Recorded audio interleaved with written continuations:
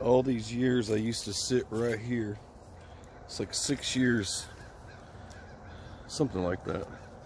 It's close to 6, I know it is.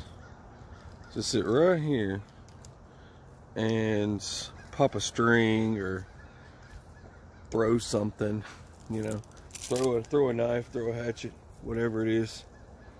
And I don't know if this will be my very last one out here in this exact spot video, right? So you're about to experience a whole nother level of craziness. 50 cows and all kinds of cool stuff pretty soon.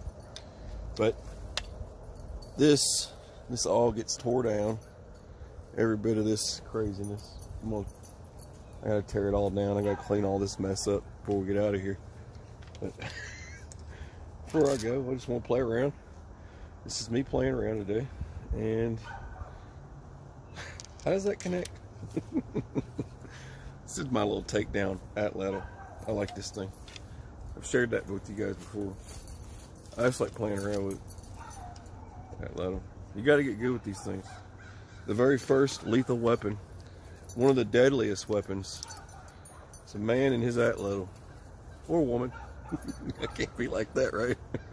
It's like, hey, BA, come on now. I don't know. My wife's pretty good with. She picks stuff up pretty quick. She can pick up any kind of weapon. So something like that, just like that guy right there. It's pretty cool. And let's give it a whirl and we'll see if I can't whack that thing out.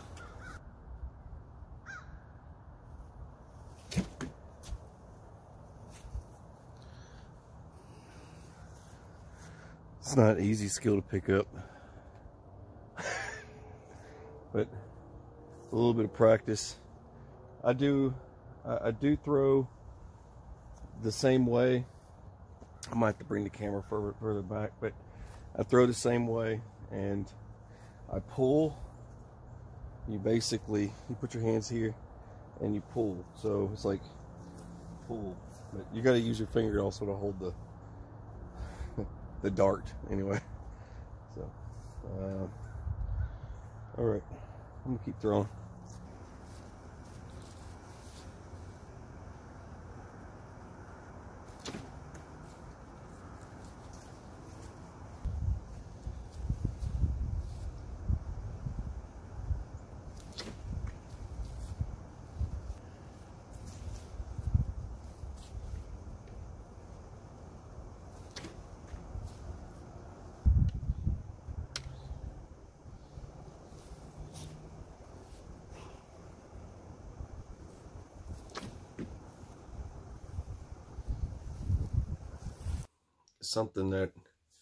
Something I always go back to, I keep thinking about, is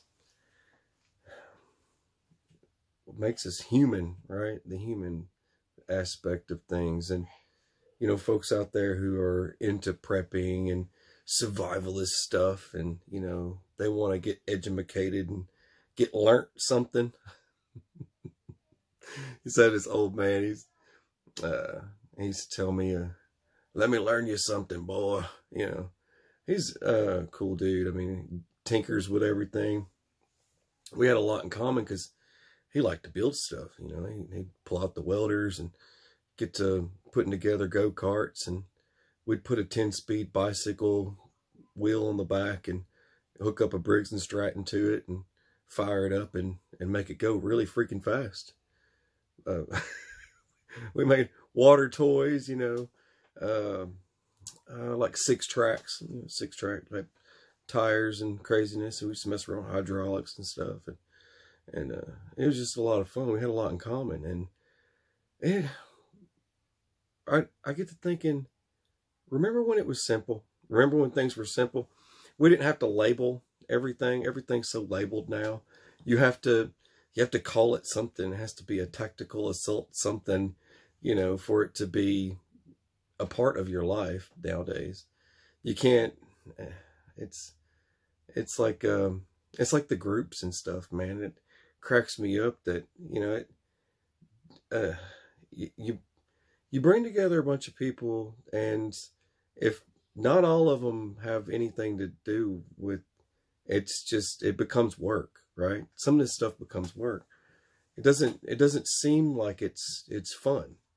If it becomes work, then it's not fun. So you got to look at these things. It's like folks that Sippy and I relate to, and we don't analyze it too much. It's just kind of common sense, and it's always funny how it works out. It's like folks that have kids, that hang out with us, right? It always seems to, it blends, right? It's like, oh, you guys have got kids, and you can see what they're going through, and we've got kids, and they can see what we're going through. It's the same thing. You can relate, all these folks that have kids, and it instantly becomes a mutual, helpful type thing. That's always been the case with a lot of stuff, and I think people look too far into things. They just dissect it until there's nothing left of it. And, you lose a lot of friends, looking into things like that, getting too crazy with stuff. Man, I've had private investigators spy on me, pretend to be my friend.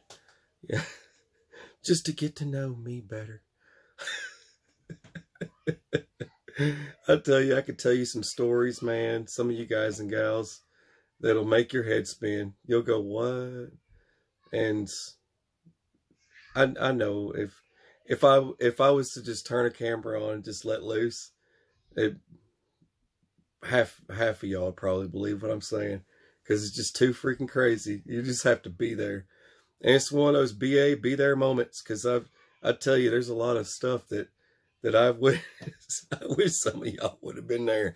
I know I'm not crazy. I know I'm seeing this right now. I know this is happening right now. But Sippy and I just laugh about it. We kind of look back and go, wow, that was just some crazy moments. But the people, it's like the people we relate to. Everything kicks back with family. You ever notice that? Some of y'all might have problems with your family. You might have family troubles and things. I can't vouch for everybody out there. I don't want to generalize. It's called generalizing, right? I don't want to generalize you guys and your relationships with your family members, because things could be sour in your lives, and things might not be normal for you. And I can't sit here and generalize all of you and say, well, you're all just like me, And not all of us are beautiful white little snowflakes floating about. Anyway, all of us are unique in our own little way, I guess. But what I'd like to say to that is, it all comes back with family sometimes for us. It doesn't matter how rough your family is, but you do know that your friends, the people you know and talk to every day, if a knee-jerk reaction was to happen, I don't even have to say SHTF or any of that stuff. If a knee-jerk reaction, kind of like, where the doctor hits your knee and your knee goes, anyway.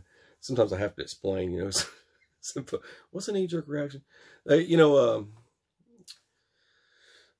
Reflex kicks in, and, folks start calling you. And it doesn't matter if you're on good terms or bad terms, right? It doesn't matter what those are, and you kind of reach a common ground with stuff. Well, let's put aside our differences, and we really need to get through this, because it's dangerous. This is dangerous times we're living in, and I think a lot of folks really need to look at the big picture. So I think there's just a lot of folks out there that get too wrapped up in social media, and they think that, well, a lot of folks think that if, like, they have to like the same type of cheese, or the same type of this, or the same type of that, or and all this type of stuff. It doesn't have to be so detailed, and you need to reach a common ground with something, and to make it positive, to feel good. and you'll feel good. You'll feel good about people. And that's the feeling that you're looking for. That feel good feeling. You'll know when you have it. You're like, you know what? I'm cool. Whatever happens, happens. It's one of those things. You don't have that worry. You don't have that stress. You know, that's the type of stuff. Well, I don't know Jack that well. You know what I mean? It's not like you go to some of these things where it's like, you know, I wonder what Jack's like outside this place. Well, Jack is cray cray, man. You know what I mean? And then well, does Jack have kids? No, he doesn't have kids. I don't think he's allowed to be around them.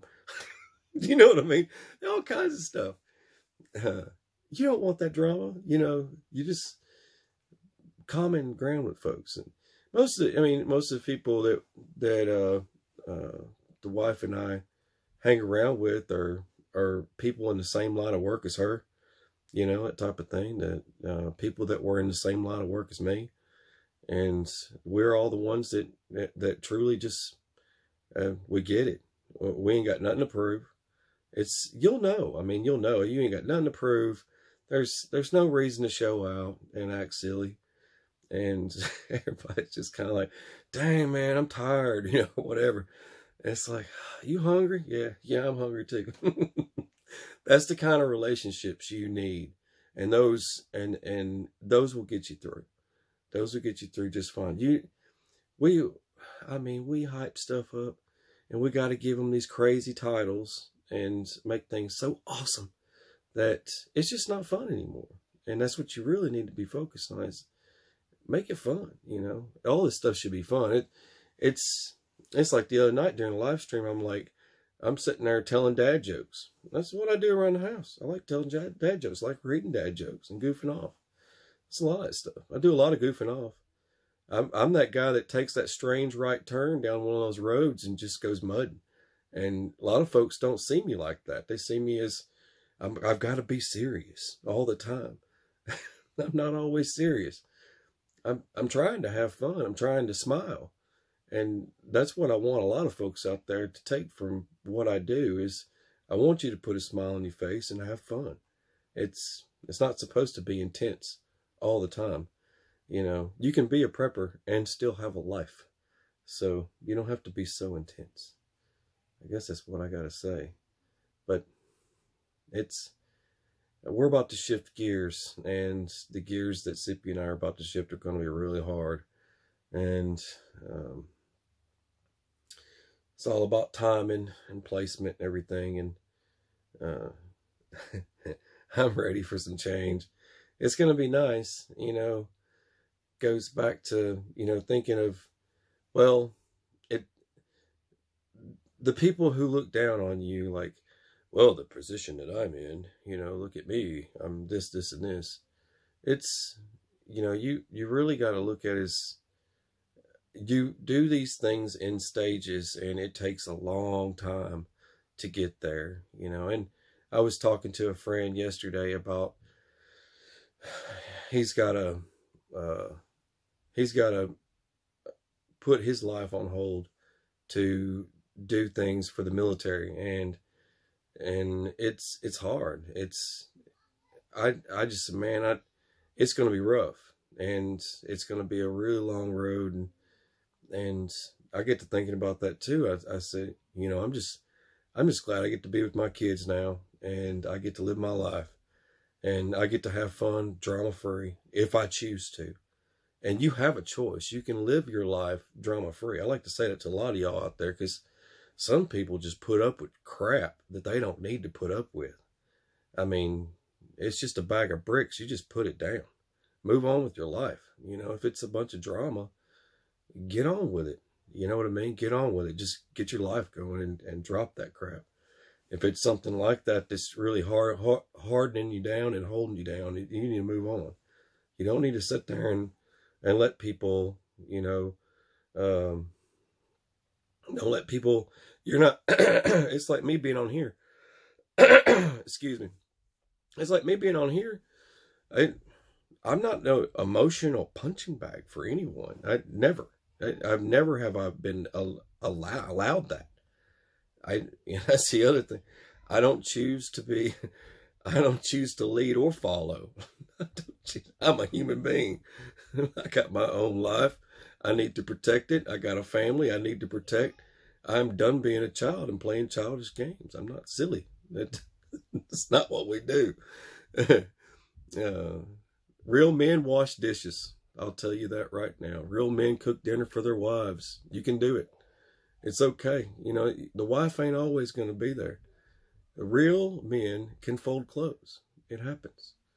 You know, I could go on about a whole list of things that real men can do. It's okay. Real men change oil in the car. You know, if they change tires. So many people go on about the real men thing. I'll tell you right now, you know, people live in a fantasy world. I'll tell you, they really do. All right. I think I got that off my chest. I think I feel better about that. But I got plenty more to say. But I guess that's it for now. God bless y'all. Take care.